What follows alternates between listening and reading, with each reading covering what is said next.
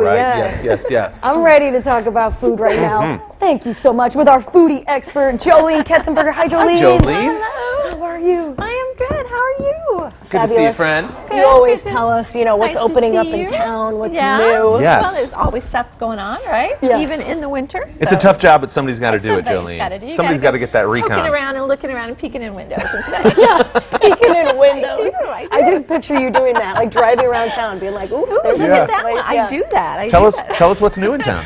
Oh, so the Garage Food Hall, lots of stuff happening there. So that was nice. I kind of took a walk through the garage and looked at all the new things that are coming, and there's a lot they have on tap for this spring. So in April, Great Legs Wine Bar is going to be opening there. So I like the name. Yeah, That's a great legs. name. Really, yeah, Great Legs.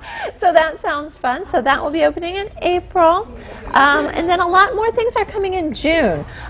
So we have Yama Llama. Oh, that's another fun Delicatessen. name. I Yama love Llama. that name. They're already open at the AMP Food Hall. So Okay. they'll be coming also to the garage.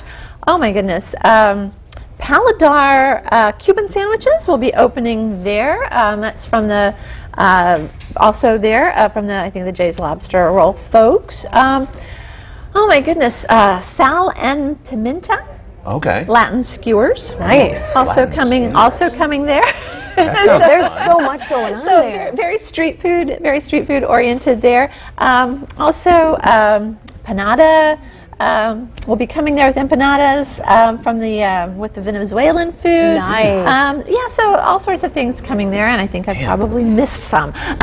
But anyway, lots of stuff happening. You've at covered the a lot garage. of good ones. Yeah, the garage is great. Like, Oh. if you leave there hungry, it's your own fault. I know, That's and, true. and so it's great. All the street food, all the, lots of our favorite chefs have opened there Yeah. as well. So it's very fun. Go around there and see Yeah. what you can see too. Go peeking around behind walls and stuff. Peeking around as Jolene does. Yeah. That's great. That's how I you do. always know the new spots, though. Well, that's true. And then, of course, you have to keep up with what's closing as well. Yes. So, the Mackenzie River Pizza up there yeah. on 82nd near Allisonville Road. Yeah, Clearwater-ish area, Castleton. Right. Yeah. So that has closed.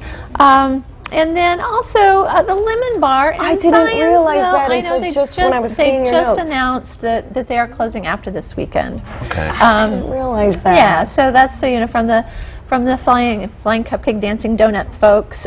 So cute. I know it's a I took charm. my mom there for brunch. We loved it. I know. So that is closing after this Sunday. Sad. And of course, Valentine's coming up. Yeah. So if you're still looking for something to do for Valentine's Day, Hoosier Chocolate Fest is this weekend. in Friend of the West- show. We had them on Yes, recently. That was exactly. really So fun. in Westfield, so don't forget about that. Lots of chocolate, cocktails, music, and that sort of thing. VIP Friday night, regular admission Saturday afternoon. That just looks like a nice thing to do on Valentine's weekend. Yeah, happening out Can't go at wrong Bridgewater. with lots of chocolate. Lots Yes. of chocolate. One of the They best even ways to had celebrate. mint chocolate beer, Yes, which was they did. so good. I would try that. My brain was like, we've never been to this party before. What's going on? Does not compute. It's really, really good. Yes, it was great though. Yeah. Jolene, thank you for always keeping us Thank updated. you so much. Yeah. It's On the always fun to spots. talk about food with you. Yeah, I know, it's always fun. And now I'm hungry. We love having you on. Yes.